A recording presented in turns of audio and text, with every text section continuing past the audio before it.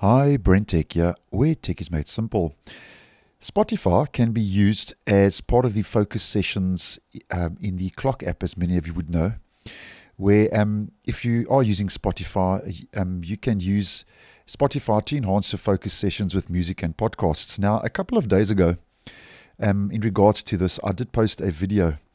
Actually, this was posted at the beginning of this month, that there had been numerous reports from users that they were unable to link their Spotify accounts to the actual Clock app, which was resulting in Windows 11 showing a blank login screen when trying to connect Spotify to the actual Clock app. Now, I'll leave a link to that video down below because it will give you more info.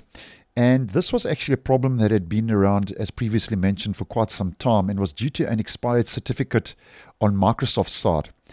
And just to let you know now that Microsoft has since confirmed that this issue now has been fixed in an upgrade to the Clock app, which recently was made available over in the Microsoft Store. So if you did face this issue, just head over to the Microsoft Store, and the most recent update, which rolled out in my region on the 13th of May, so that was just a couple of days ago, has addressed the issue. So if you are using the Clock app, just check for updates and in the store, and this will make sure that your Clock app is updated to the latest version, which will resolve the issue. And if we just have a look at the details regarding the Clock app in the store, the latest version that you need to be on now to address this issue with Spotify of the Clock app is version 11.2302.5.0.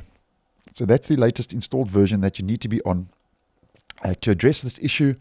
And this issue now will obviously now let Spotify connect. It will connect your Spotify account to Windows 11, which will now open the proper logging screen, and that will prompt you to link your account. So that issue now, according to Microsoft, has been resolved. So thanks for watching, and I will see you in the next one.